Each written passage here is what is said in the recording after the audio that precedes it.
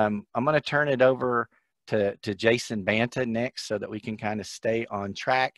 Dr. Banta is an associate professor and extension beef cattle specialist stationed at our AgriLife Research and Extension Center in Overton. And he's got some great information today on the importance of a set calving season and value-added marketing. And so, Jason, I'm going to turn it over to you whenever you're ready. I'm good to go. If you can't see the slides, let me know. And Brian, if you don't mind, I would like to share a few comments on Johnson grass from some preliminary research project that we had going on. No problem. And we hear you and we see your slides just fine. Okay, perfect. So I need to apologize. I should have got some of this information out earlier. Like I mentioned, this is a preliminary study, or we have the preliminary results from the study, I should say, and it's an ongoing study. And we haven't shared those results with the agents or any producers yet. So I'm going to make a statement a little bit different than one Brian made because of some new information that has come to light, and he wasn't aware of that. So it has been very common in the literature to see statements in regards to frost and what that's likely to do to durin, which is a cyanogenic glycoside in sorghum that turns into hydrogen cyanide or prussic acid. If you go back and dig through the literature, there's actually limiting evidence to support that, but it just got repeated so many times in history, it kind of got taken for this is the way it's going to go. We were actually able to get a grant and look at cyanide potential in Johnson grass last summer and last fall. We're hoping to get some more data again this year to add to that. But we looked at cyanide levels before and after frost, and we actually looked at them for up to a month after a frost. And we did that in 3 different locations. And in all those locations, and that was the Overton area, Overton and Athens, I'm going to count that as one because of who was collecting those samples. We did it in San Angelo, we did it in Corpus Christi as well. And in all that data that we've gotten back to this point, the levels have always been higher prior to the frost than they were after the frost. So I know a lot of people get worried about that in the fall. I would just tell you the preliminary information that we have at this point in time shows we may not need to be as worried as what maybe that level of concern was in the past. And we'll be getting some more data out in regards to that. Also in regards to how much, if any, dissipation we see through hay. There's some interesting information that's coming to light there that may be a little different than I thought at one point in time as well. With that, I'll go ahead and get into my topic this morning, talking about the benefits of a set calving season and then how we would incorporate that into a value-added marketing program and what would be some options of that value-added marketing program and how we could take advantage of that.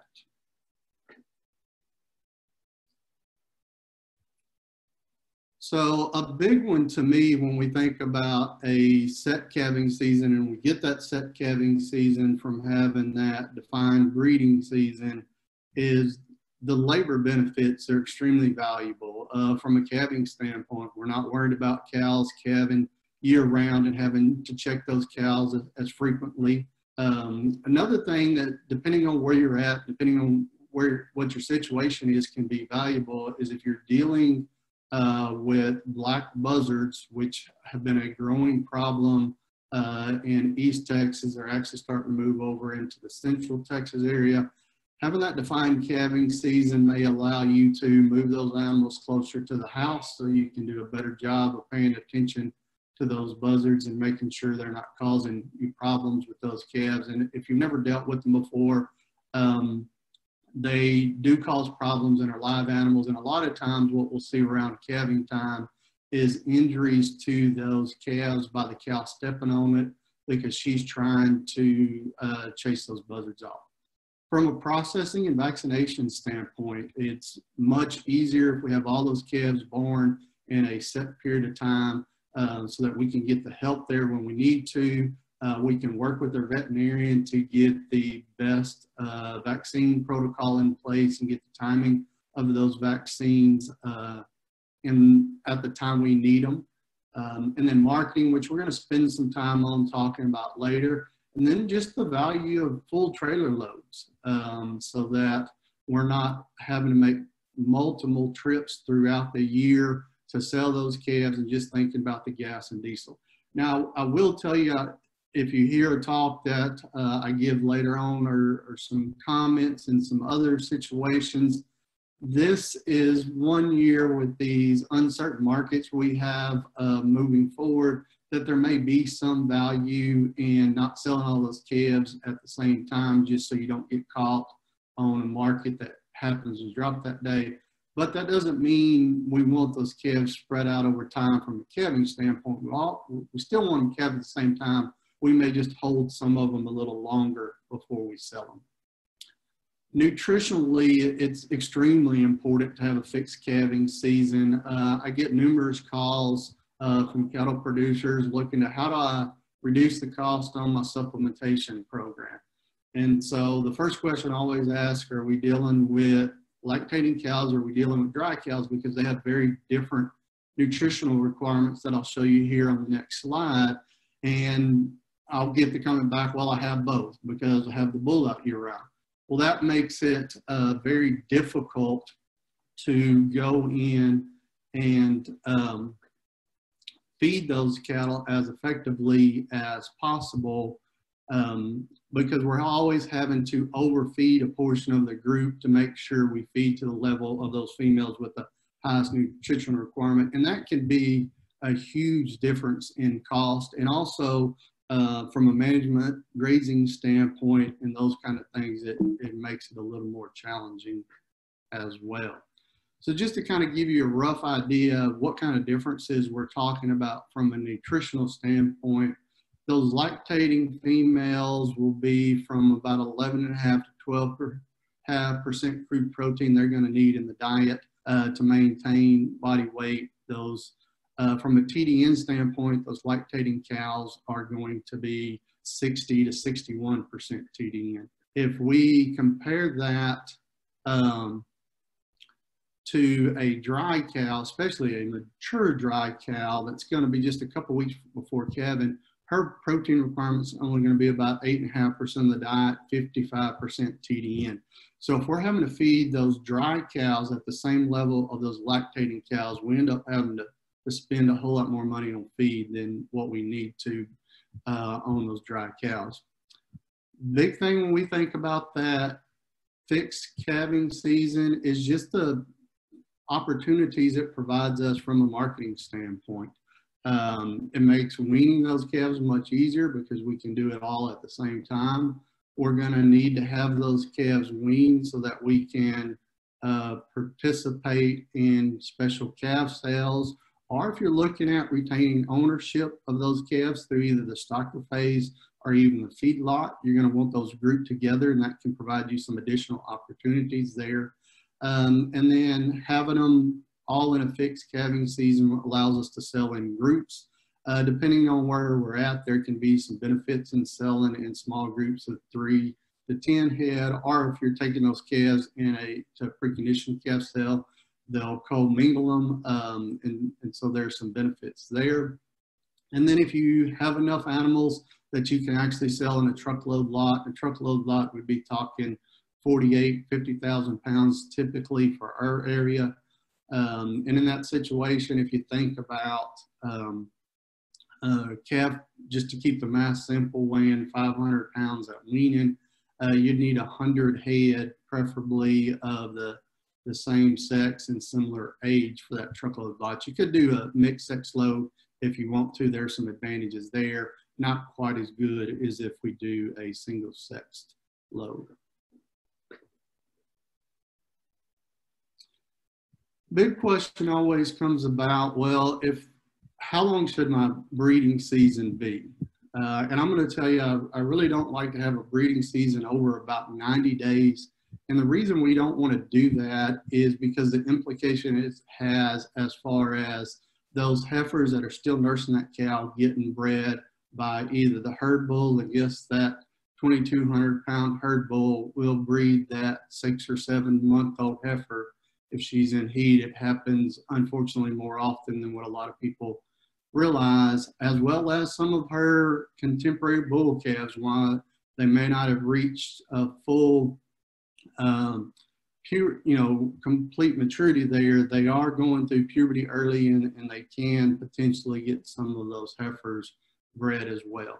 So if we kind of think about a 90-day breeding season and we turn that bull in April 5th, so these would be for spring calving calves or late winter spring calving calves. Turn the bull in for April 5th, pull him out July 4th. That first calf's going to be born around January 5th. That last calf's going to be born around April 25th. And you see I went from a 90-day breeding season to a 110-day calving season. That's because gestation length will vary a little bit. We always talk about the averages, but there is some variation. So kind of plan on potentially that first calf being about 10 days early. And if you had some cows that got bred right at the end of the breeding season, you could see some on the later side there as well. So if we think about that first calf being born January 5th and we pull the bull out July 4th, then that oldest calf is going to be 180 days when that bull's removed. And there's even some risk there, but especially if those calves are older than that, as they get older, we increase that risk. So we want to limit the length of the breeding season so we don't end up getting some of those heifer calves bred while they're still nursing the cow. So how do we convert from that year-round calving season to a fixed breeding and calving season? There's several different ways you can do it. One of the easier ways is if you just want to go to a 90-day spring calving season and 90-day fall calving season, you can do that pretty easy. So that way you don't have any cows moving more than a few months in one direction or the other. So minimizes some of those open cows in that situation. And then you can just discontinue the herd over time, or you can go in there and just say, I'm going to take 30 days off of each end this first year, and then take 30 days off the next year until you get to where you need to go. There's no right or wrong. The big thing I would tell you right away is make sure that you pull the bulls out so we're not having any calves born during the middle of summer. That can be very hard on those calves. Depending on how hot the summer is, we can actually lose some of those baby calves. So that's another benefit of a fixed calving season, is to make sure that we don't have any unnecessary mortality because of the time of year that those calves were born. So managing bulls is a question that always comes up when we think about fixed breeding season. And I realize that can be a concern until you have some experience with it. It's really not as bad as what it seems if we'll take a few precautions. Ideally, when you pull those bulls, if you can get them moved a couple pastures away from the cows, that'll make things much easier. If you need the pastures back up to each other, then if you can put an electric fence, if you have 110 power, that's great. There's some good solar chargers on the market now as well. It's amazing what that electric fence will do as far as keeping that bull where he needs to be, so you don't have to worry about any damage to fences. Then the other thing is, after a few weeks that those bulls have been away from the cows, generally they settle down and they're not standing at the fence looking over the fence near as much, and they kind of get used to that routine of being by themselves or being with those other bulls again. The other thing you can do, if it helps your management, especially on a smaller operation, or if you're worried about the cow got bred, but then she ended up losing that calf before the next calving season. One option you can do is, after you wean those calves, So we got all those nursing heifer calves out of there. You could potentially put the bulls back in with those cows for a few months before those cows start calving again. Maybe just easier from a management standpoint to keep everything together like that. We're going to keep the majority of those cows all in the same calving season we want. If we do have any opens, you could potentially get those bred and then market them a little differently if you want. So there's some options there. But I'll just tell you, it's not near as hard to pull those bulls out as what it seems and keep them separate. Electric fence is amazing on what it will do. And I'll tell you, most people that I've worked with, that after they go to a fixed breeding season, they'll tell me, I wish I would have done it a whole lot sooner. It just makes everything so much easier in their operation. Next thing I wanted to get into was some income considerations in addition to just value-added marketing. And then we'll spend some time talking about value-added marketing and what we need to do to help accomplish that. So a lot of times there's a tendency to focus on just selling price of those calves. What are they bringing per pound? But when we think about income for our operation, we really need to think about the big picture. So we need to think about how many cows got bred, and then more importantly, how many of those weaned a calf. The number that are weaning a calf is actually going to have a bigger impact on our income than anything else.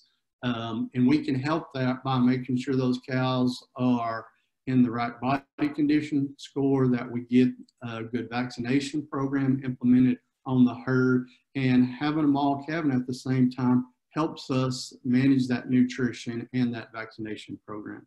Then we need to think about the weight of those calves, not just the sale price. And there can be some benefits from a weaning weight standpoint.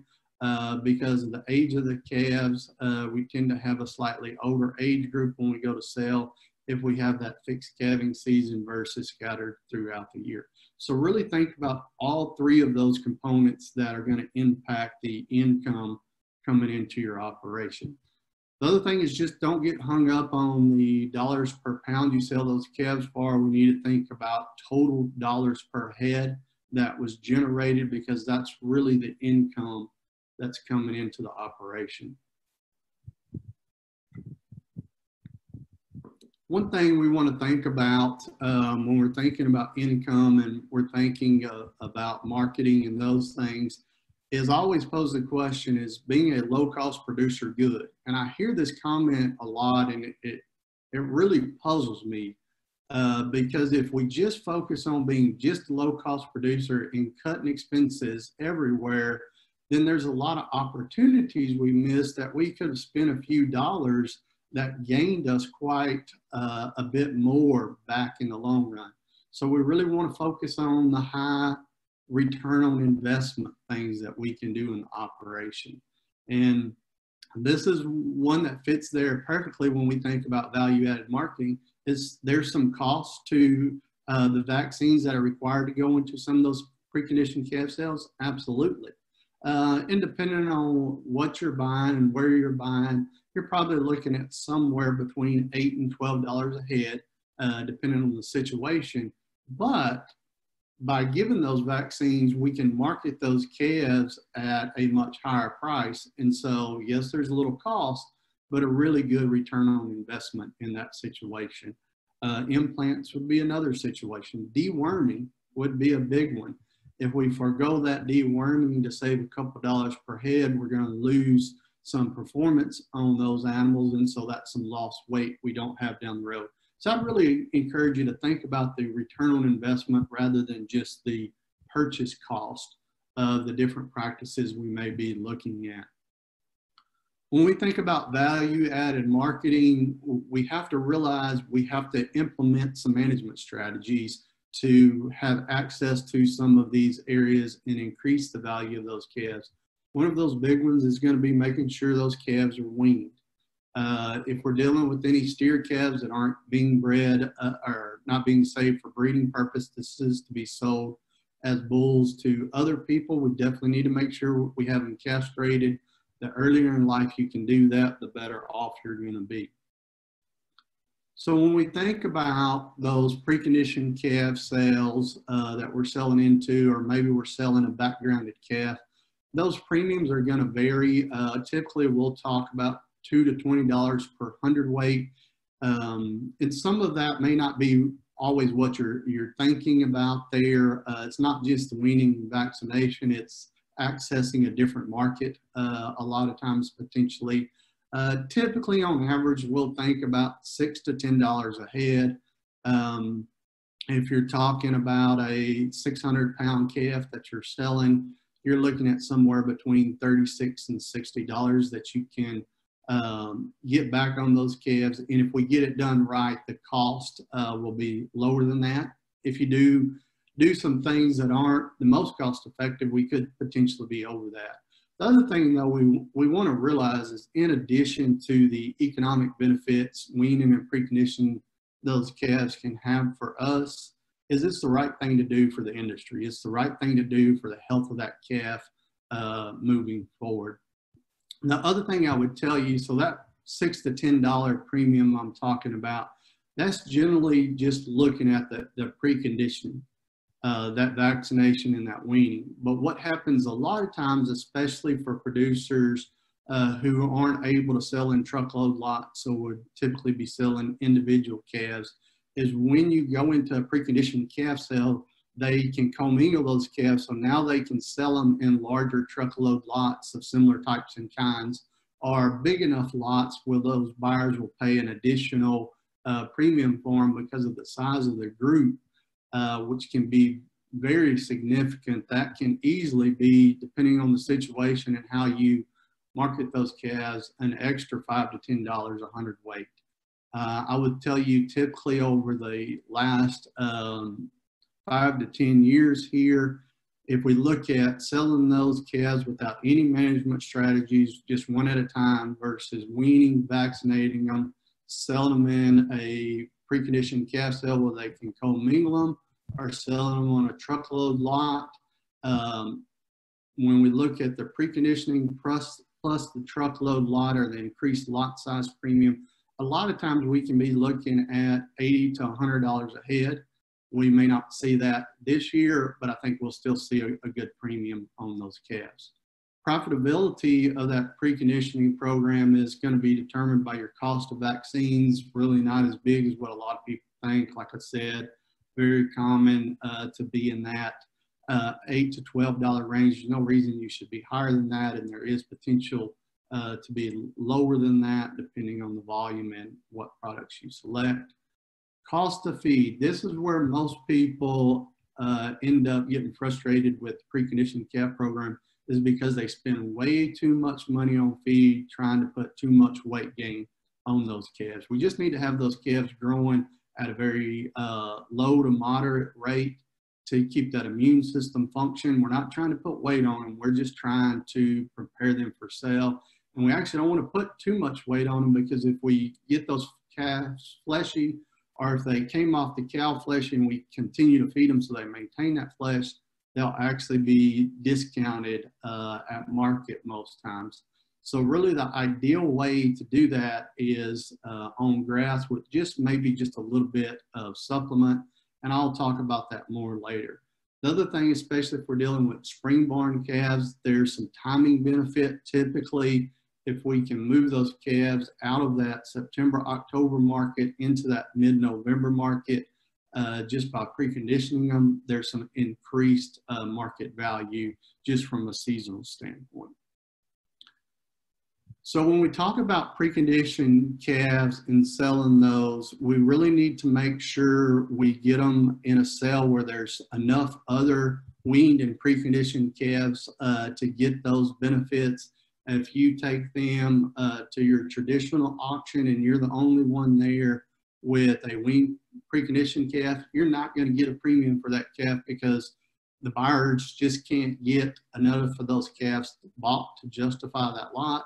Plus, a lot of times we're dealing with a different group of buyers. Now, I will tell you there's still a benefit of selling those weaned calves through your traditional market in a non-preconditioned calf sale, because those weaned calves are going to shrink less, and just by saving a few points in shrink there. That gives you more weight to sell, and that a lot of times alone can pay for weaning those calves.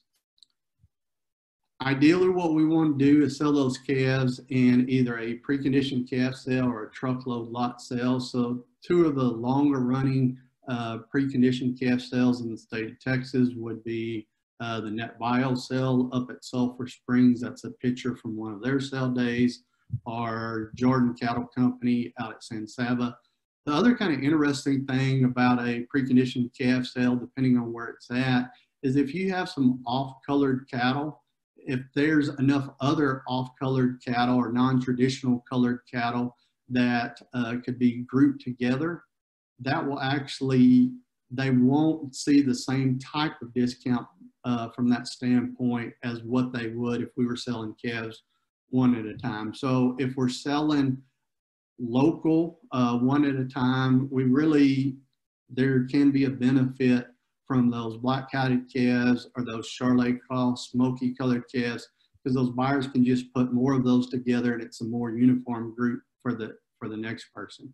When we get into a preconditioned calf sale, if we have a little non-traditional colors in there, I mean, we don't want real loud, extremely unusual colors, but like here you can see calf with some stripes on him and some other colors.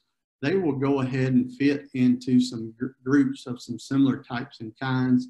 And so you may not see that color discount that you typically would.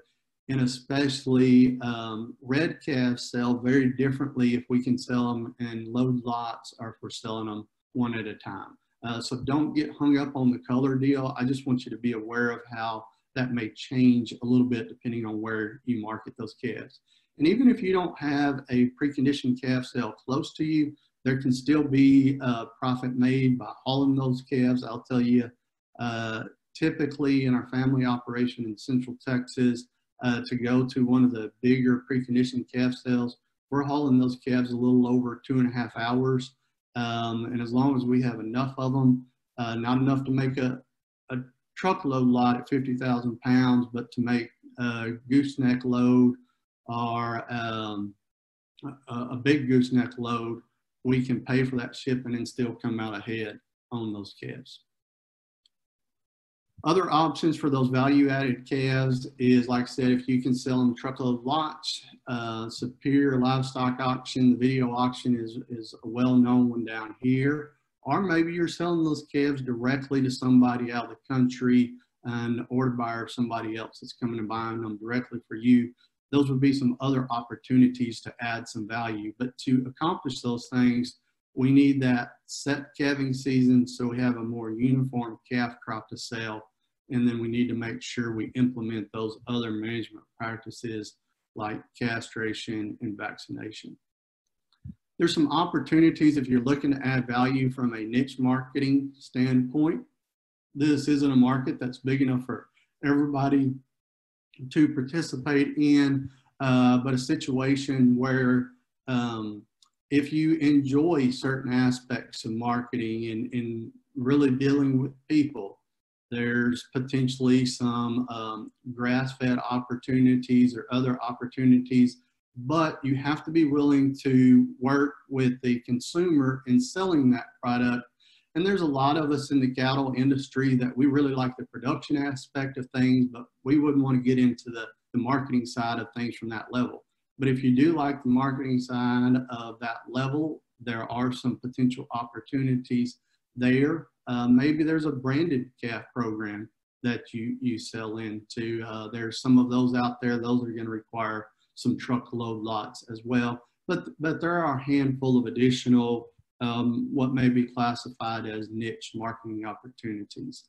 Another niche marketing opportunity that's really pretty traditional that we don't think about, depending on the type of cattle you're raising, maybe keeping those replacement heifers after weaning or keeping those replacement quality heifers after weaning and sell them either in small groups as replacement heifers to individuals or putting them in a special female replacement sale. There's some opportunity to capture some added value from those females as well. So don't don't forget about that aspect if you are trying to add value to the calf crop. We do have to have the right type of heifers. We have to wean them, and then we can decide whether we want to sell them as open replacements or breed them, or how we want to handle them that. But that's another way to add some value to that calf crop.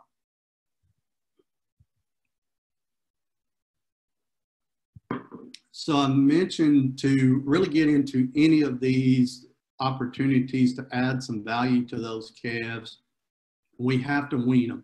And so I'm going to spend a few minutes here talking about the goals of weaning programs, why we do it, how we do it, how do we make it work better so that those calves perform better in those situations.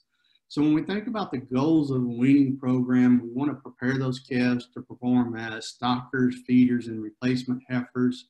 And remember, if you're keeping your own heifers, you're weaning them, it's not any big deal to go ahead and wean those steer calves as well.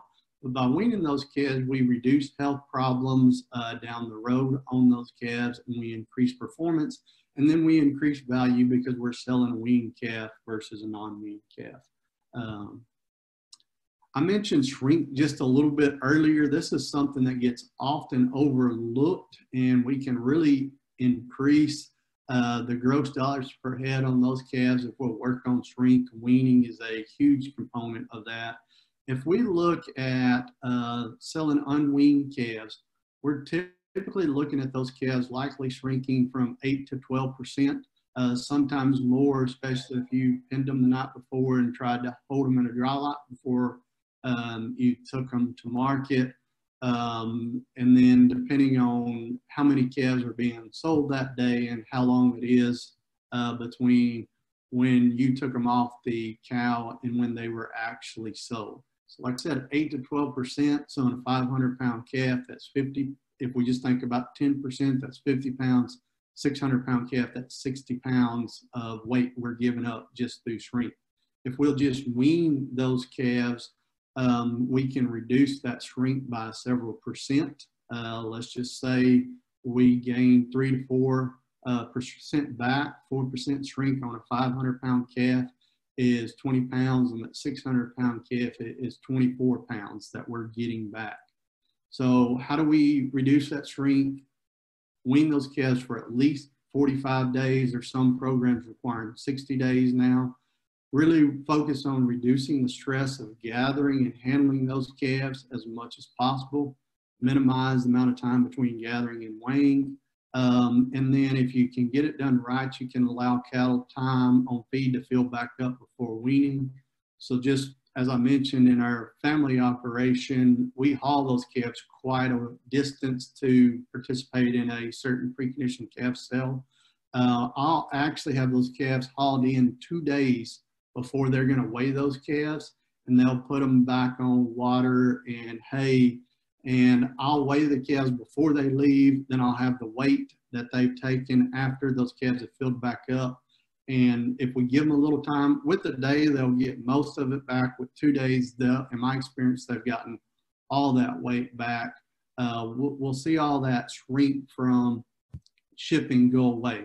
Now, most preconditioned calf sales, they're going to apply a 2% or maybe a 3% shrink on those calves after they filled back up. Nothing wrong with that. That's industry standard, and you're still ahead of the game because you got them in there early and let them fill back up. So when we think about weaning, there's a lot of different ways to go about it. I'm going to tell you the way I think works best is what we would call fence line weaning. We would put the cows on one side of the fence. We would put the calves on the other side of the fence. Since those calves are able to hear and see those cows, they're going to walk less and bawl less than what they would otherwise. So the more we reduce how much walking and how much bawling they do and increase the amount of time they're out there grazing and eating, that's going to be better for us. Obviously, a pipe fence works great. Net wire fence works great. More and more of us are putting net wire fences in from a pig standpoint. Plus, we can put those in a lot of times as cheaper than a barbed wire fence. A good barbed wire fence will work. Electric fence, just like I mentioned with the bulls, works real well. We'll actually wean our calves on the worst fence I have on the property. It was a fence that was built before the property was purchased. It's actually a 5-strand smooth wire fence. Obviously, there were some horses there at one point in time. You say, well, why are you weaning at that location? Well, we have fall born calves, so we're typically weaning those calves in May, and I want to make sure I have really good shade on both sides of the fence, or especially on the side that those calves are going to be on, so they don't get hot. So we wean in that location, put a single strand of electric wire on that fence, and we just don't have any problems with those calves trying to go through the fence or the cows going through the fence. So you don't have to have the best fence in the world to wean those calves. When I was in grad school, we actually at Oklahoma State weaned in a pasture that the fence between the cows and the calves was an old barbed wire fence that the cedar posts were so bad you couldn't put staples back in them, so you just kind of had to wire that back up. We may have a couple calves crawl through the fence out of 100 or 150, however many we were weaning. Not a big deal. We can just cut those out and put them back in. If they continue to do that, then those handful of calves we may just put in a dry lot or something. But fence line weaning, if you do it right, those calves won't ever back up. They will continue to gain weight throughout that process. Goals of that weaning program, we want to keep those calves growing at a lower rate or moderate rate. I kind of like to shoot for between 3/4 of a pound and in 1.5 pounds a day. There's just no need to get them above that. We want to look at keeping those costs down. We want to keep that rumen healthy, and we want to allow them time to respond to that vaccine and build that immune function. And part of that to keep them growing is we need to deworm them. A lot of veterinarians will recommend, especially on those calves around weaning time, maybe a white dewormer in addition to one of our macrocytic lactones, and you may spread those out at timing depending on how you do things. But there can be a benefit from a white product at weaning, especially when we look at East Texas. That helps those calves from a weight gain standpoint, but also helps them from an immune function standpoint. It makes them have greater potential to respond to the vaccine in that situation. One thing we really have to focus on when we think about supplementing these calves and growing them, and this is a mistake that gets made commonly, is value of gain. So for each additional pound of weight we put on, what is that worth when we go to sell those calves? And the mistake is commonly made to think, well, if we're selling them at $1.40 a pound, it's $1.40 a pound. It's actually going to be lower than that, and I'll just kind of walk through the math so that you can see that.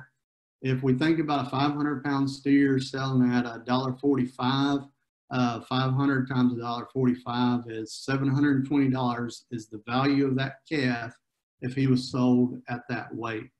If we wean that calf for 60 days and he was gaining a pound a day, so we put another 60 pounds on him and now he's weighing 560, price per pound is actually going to go down. That's the way the industry and the slides work. So now he's bringing $1.38 a pound. So we can multiply 560 times $1.38. And so we look at his total value going to $772.80. So now what we want to do is divide the change in value by the change in weight. So we changed the value of that calf $47.80. We changed his weight 60 pounds. So 47.80 divided by 60 tells us each additional pound of gain we put on that calf is worth 80 cents.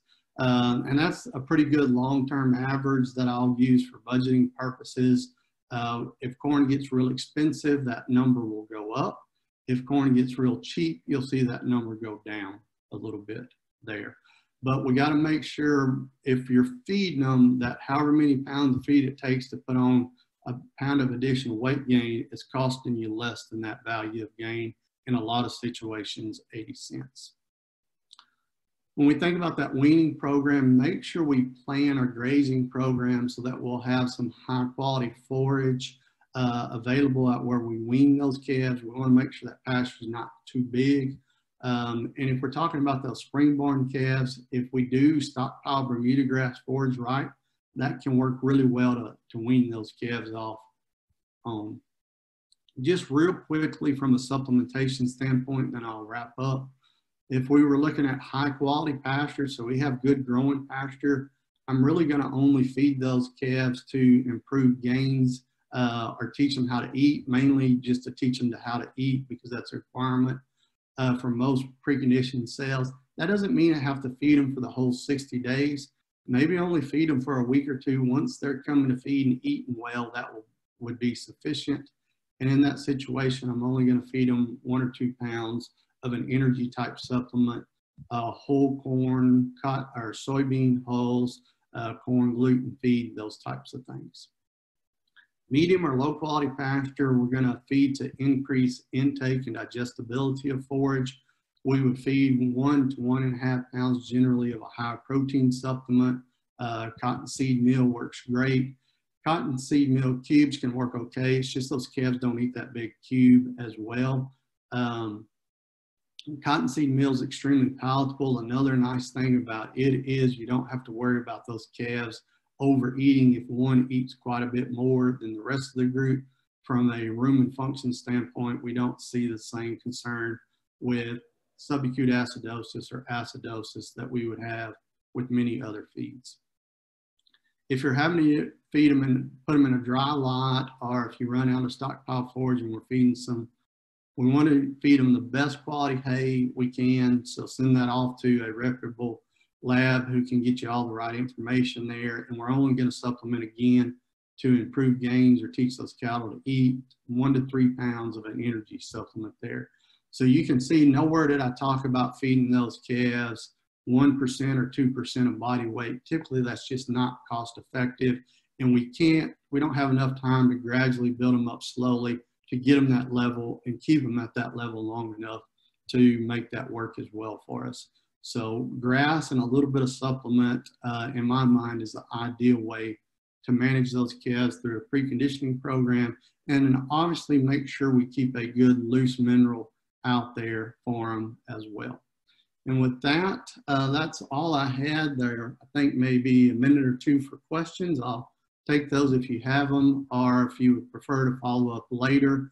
You can get in touch with your county agent and they can email me, or that email is jpbanta@ag.tamu.edu. Thank y'all.